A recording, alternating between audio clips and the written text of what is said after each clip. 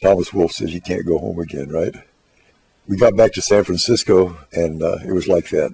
We couldn't go back and do that again. We had metamorphosed so much. We were so evolved and developed from where we'd been in those days. We couldn't go back to doing that. And we said, we got to go have land. We got to be together so we can work. We got to try to live our future that we have talked about for so long. And we left to go to Tennessee.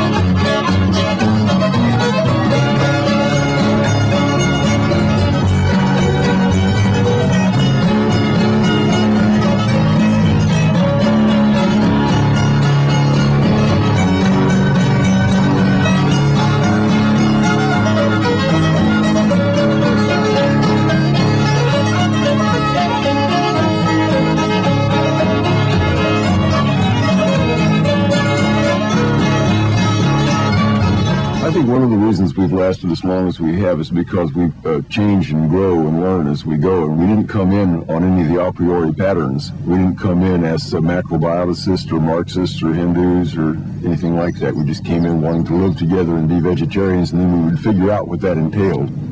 Like when we got here, there was nothing, essentially. There was one house and a barn and a shack down the road, and so all this has been built over the 10 years by us. Well, what we tell folks when they do come here to live is that you have to realize that there is a community need. It's like the community as teacher. The community needs certain services performed, and hopefully folks are just willing to do that because that enables them to get to live here. We're gearing towards more and more solar energy here on the farm. And as a matter of fact, we have a solar panel and wind installation here to power solar electronics, which makes our radiation detectors, our fetal heart monitors. And we felt the radiation detector was something that would increase public awareness about the radiation problem. I feel like my kids have a lot of other brothers and sisters they have to share things with. It's not just them. They don't get to get as spoiled.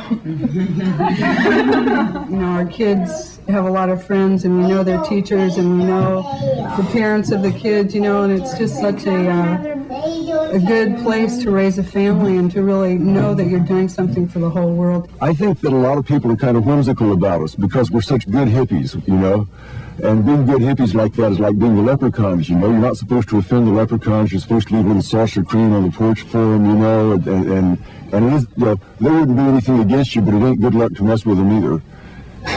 We had so much work ahead of us.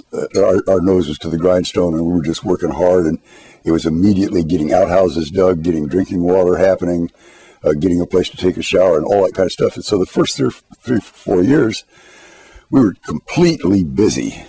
And then thinking it over, I thought, well, we should be professional, reach out, help guys. And I think I'll call it plenty. There is plenty to feed everyone in the world if it were fairly and accurately distributed. And then in 1976, the earthquake hit in Guatemala. Peter Schweitzer went down to look at it.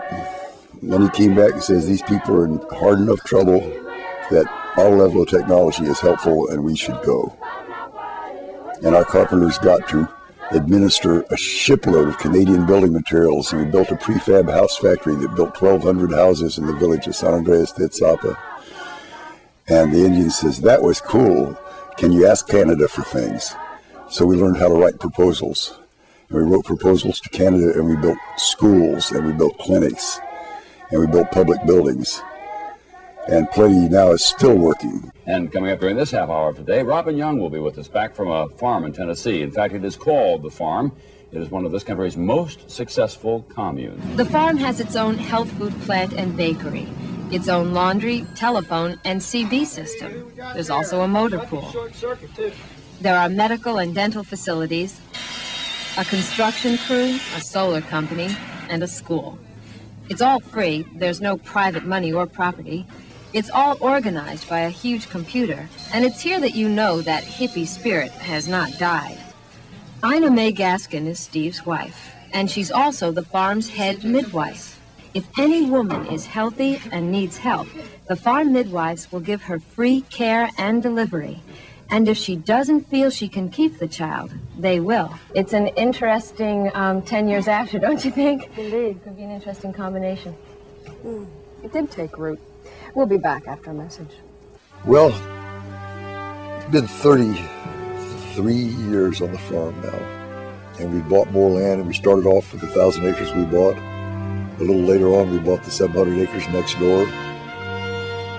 A few years back, we bought the 680 acres that we had first landed on.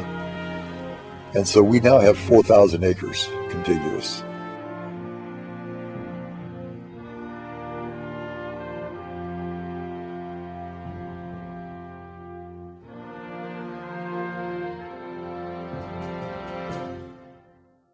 Peace is good for you.